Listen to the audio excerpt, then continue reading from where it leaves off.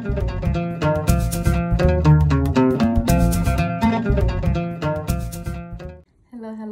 It is Dr. Naisha Cherry, your mind and body coach, yoga instructor, and fitness instructor, here today to talk to you about acceptance. So, what is acceptance? You may be wondering. Acceptance is when you willfully acknowledge what is. It is what it is. And when you accept it, you don't have any judgment on it, and you can move on in your life with more resiliency. And that's really, really key, all right? Keep it in mind that what is does not mean you have to agree with it. It does not mean you're quitting. It doesn't mean you're weak. You're just simply acknowledging what is. So why should you practice acceptance? One, because it helps you to develop more humility. You become more humble, and that is a great quality to have. Also, it helps you to focus on your locus of control, because we can't control everything. A lot of things we can't control, actually. We can only control ourselves and how we react to what's going on in the world. Our thoughts and feelings about it, those are also controllable. But how other people think, how other people feel, what other people do, we have no control over those things. Practicing acceptance helps you to be more aware of your current situation. So you're more present, you know what's going on, and you're looking at it objectively instead of from a skewed lens of what you want. Practicing acceptance makes you a better problem solver, because you're really truly seeing what the situation is for what it is, not how you want it to be. And also, practicing acceptance helps you to come to greater peace more quickly, because you're going ahead and feeling your feelings instead of trying to brush them under the rug until they blow up. So you're feeling your feelings, you are getting that process over and done with. When you push your feelings away, when you deny your feelings, it never leads to anything good. So always go ahead and feel those feelings, acknowledge them, and move on to greater peace. So how can you practice acceptance? Well, one way is aparigraha, which is a word I learned in yoga when I was getting my yoga training, the 8 limbs of yoga.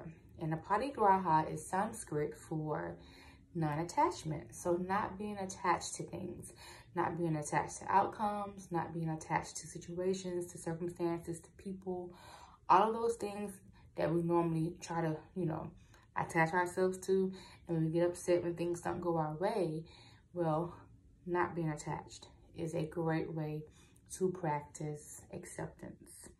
Acknowledging things for what they are, whether we reached a goal or not, or whether we reached a goal when we want to reach it or not. Maybe we had to learn something along the way. So learning along the way a lot of times causes us to have to slow down, because we were expecting to just shoot through to our goals. That's not how life works. Things happen all the time. We are not in control. There is a higher power who is. So learning along the way can help slow things down sometimes, because sometimes it takes a minute for us to learn. We may have to hit our heads a couple times.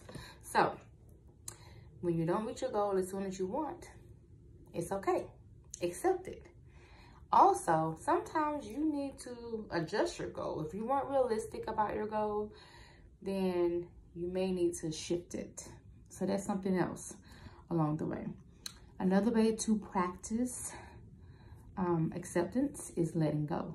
So hold things with a loose grasp, not so tight. Think about it. When you hold things really tight, you're creating more stress and more tension. When you release it, you're able to relax, breathe through. So let go and hold loosely to things. Practice aparigraha, non-grasping, okay? So when you practice acceptance, your life becomes so much more enjoyable. You stress less. You hold less tension on things, and you just open up yourself to possibilities and to more awareness, to greater peace, which is really, really important, especially during these times.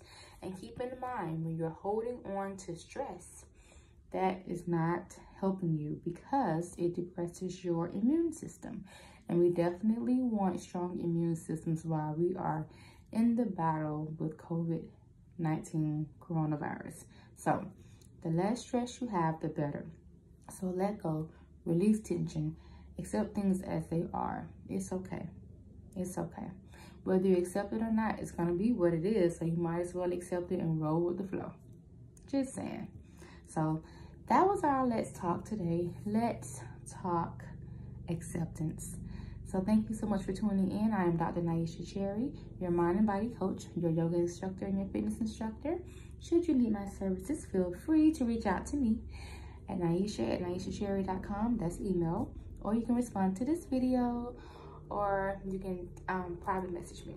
So as always, comment below. Let me know where you can practice some acceptance in your life, or if you find yourself practicing acceptance or avoiding it. So just give me some commentary. Let me know what's on your mind in relation to acceptance.